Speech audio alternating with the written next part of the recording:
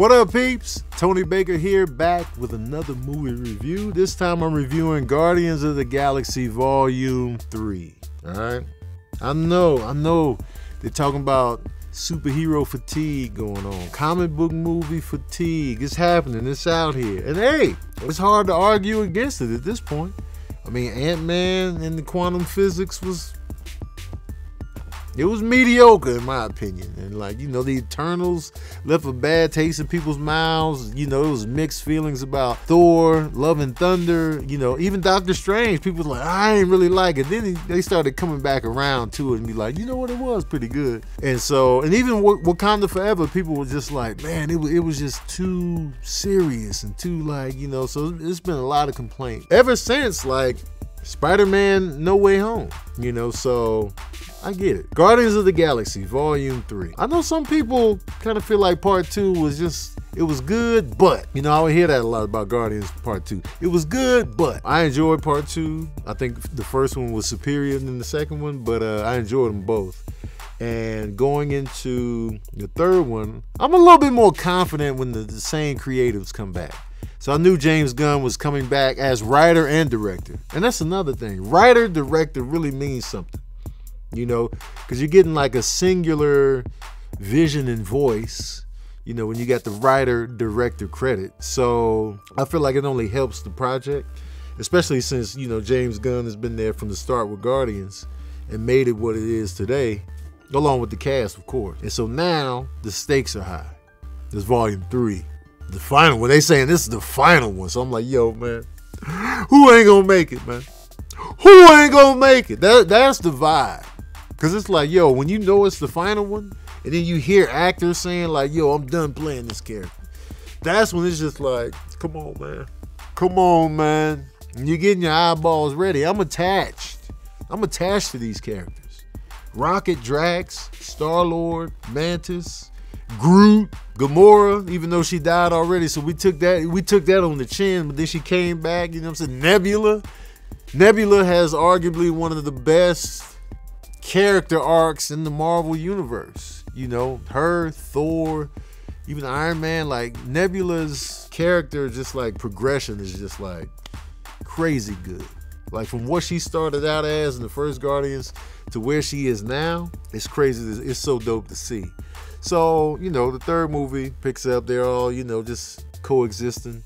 And Star-Lord is still pining over Gamora. And like, even though she doesn't remember the love that they shared, in her mind, she's just like, who is this creepy guy that's all over me? No, we were in love.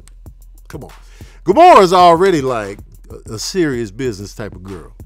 So you can't come in here running up on Gamora and be like, yo, we was in love, we was buttery. She's like, buttery? That ain't even my style. Even when she was buttery over Star-Lord, she wasn't even buttery like that. So it's got to be tough. So he can't get his act together. He out here drinking. He out here face down. And so they just out here existing, going with the flow, you know what I mean? And so this is not a spoiler review. Then they get a threat, if you will. Adam Warlock is coming in. He's sent in to capture Rocket. He came in hot, so it's just like, so now we got Adam Warlock on the scene. Now I'm a fan of the comic books, and I was looking forward to Adam Warlock. I'd already got a glimpse of what he was gonna look like because his mother was already established within the universe. So now we got Adam Warlock, and in the comic books, the High Evolutionary is responsible for creating, her and him. Adam Warlock used to be known by him. That used to be his name. It was a her and a him. And eventually he's like Adam Warlock, what I'm saying? The first and last name. You need that government name when you go to the DMV.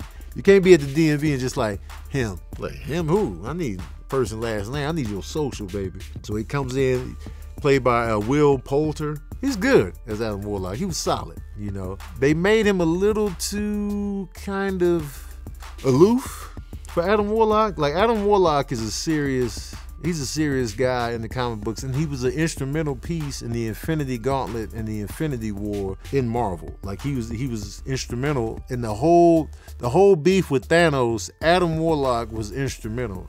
Matter of fact, he was the one that first killed Thanos. He encased him in like a statue. He just made him a living statue. And so Adam Warlock was responsible for that because he came out of the Soul Gem. And also Thanos was responsible for Adam Warlock's death before that. So it's just a crazy dynamic between Adam Warlock and Thanos that we didn't get to see because they told everything out of order for movies. But Adam Warlock comes on the scene. The story pretty much revolves around the High Evolutionary who's responsible for creating the Rocket we know now. We get to find out how Rocket became Rocket in this movie, and that's due to the High Evolutionary. So he's the main villain in this movie, and he's never boring. This is a villain that, you know, he's over the top, but he's never boring.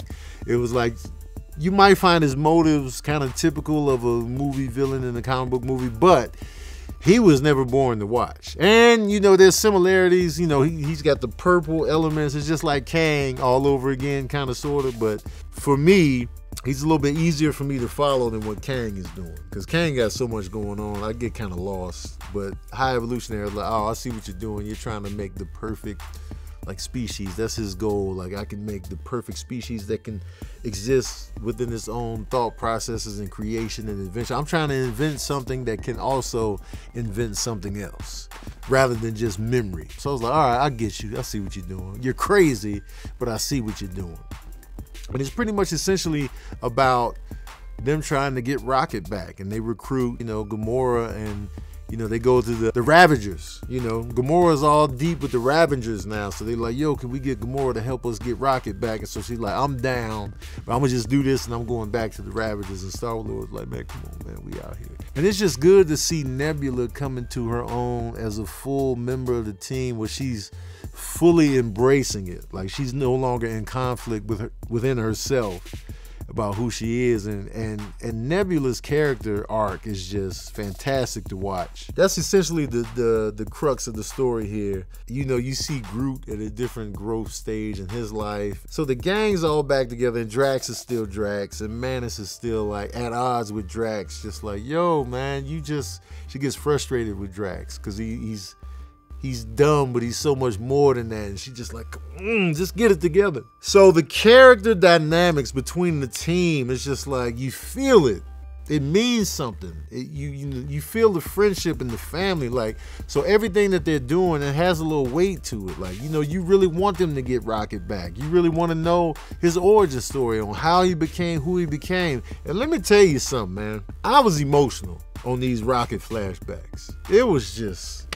If you don't get emotional watching the Rocket flashbacks, you ain't got no soul. You just ain't got no soul. I don't even know how to sugarcoat.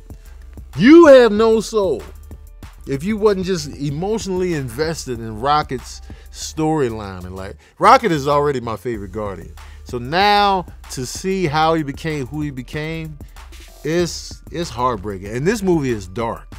This movie is dark. And I like the fact that it is dark because I feel like Disney has softened up the MCU. I feel like ever since Disney purchased Marvel, I feel like they've been getting softer and sillier. Now, the Guardians have always been silly, but this one, I feel like they're not as silly in this one. There's some silly moments, of course. But in this one, it's more dark, more serious. The stakes are high. So there's a nice mixture of the comedy that's still there, the stakes, the emotional, like, you know, the emotional load. Everything was firing on all cylinders, and the movie looks amazing. Like, the special effects, the set design, the set pieces, all amazing. And the action is dope. Like, there's stakes involved in the action. It meant something. I was excited. I was like, yo, what's gonna happen next? Who's gonna survive? What's going on? And there's an amazing action sequence in a hallway of a ship while Beastie Boys plays. That action sequence is one of the best. I would argue it's one of the best action sequences in the whole MCU lineup. Like, if we made a top 10 action moments of all the MCU films, this one goes in there, in my opinion. It's somewhere within that top 10. Probably Endgame will probably win just because that was a sporting event in a movie theater. But this action sequence in particular, fire. Phenomenal. Yeah, man. I had a really good time with this movie. But forget all that, man. Y'all want to know the smooth jazz review of Guardians of the Galaxy Vol.3. Well, here it is. Oh, yeah. I'm giving Guardians of the Galaxy 3 4.5 saxophones out of 5.